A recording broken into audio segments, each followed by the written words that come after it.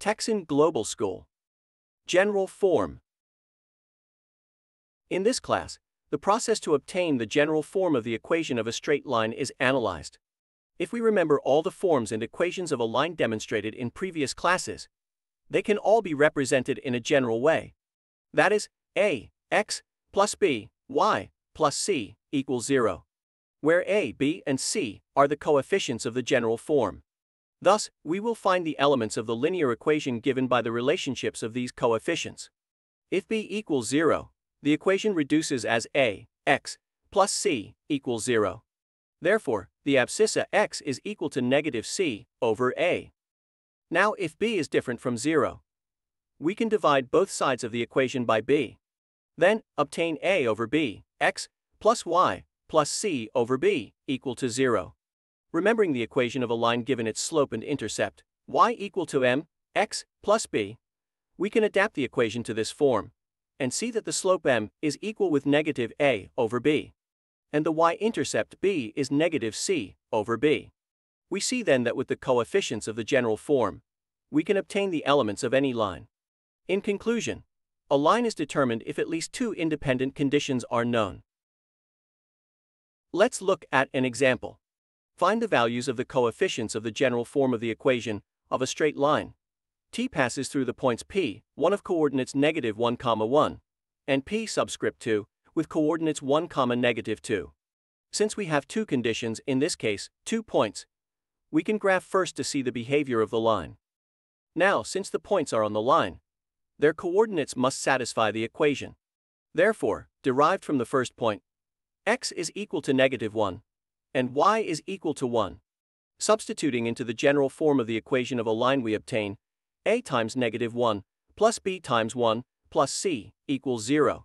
So we have a first equation, minus a plus b plus c equals 0. Derived from the second point, we have that x is equal to 1, and y is equal to negative 2. Substituting into the general form of the equation of a line, we obtain a times 1 plus b times negative 2 plus c equals 0. So we obtaining a second equation, a minus 2b plus c equals 0. Solving the system of equations 1 and 2 inches terms of c. Let us begin using the method of elimination seen in previous classes. By directly adding the equations to cancel a, results minus b plus 2c equals 0. Therefore, b is equal to 2c. Now, substituting the value obtained into equation 1, results minus a plus 2c plus c equals 0. Therefore, a is equal to 3c. Once the system of equations has been solved in terms of c, substitute the values obtained in the general form of the equation of a straight line, obtaining in this case 3c, x, plus 2c, y, plus c equal to 0.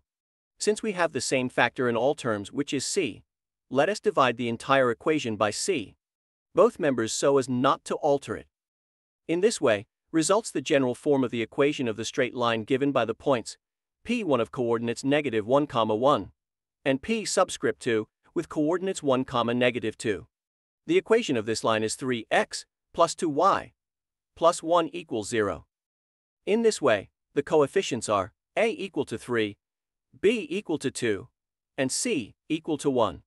We can verify that the equation is correct by substituting the abscissa or ordinate of each point, then verifying that the other value of the coordinate is obtained.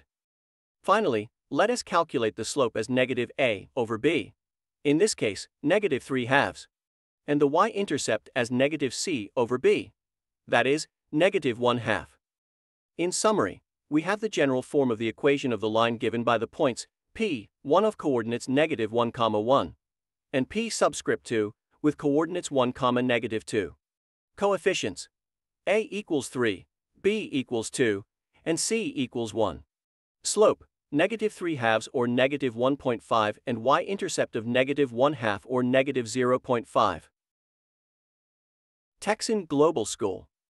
Global online learning. Knowledge for the world. www.texanglobalschool.com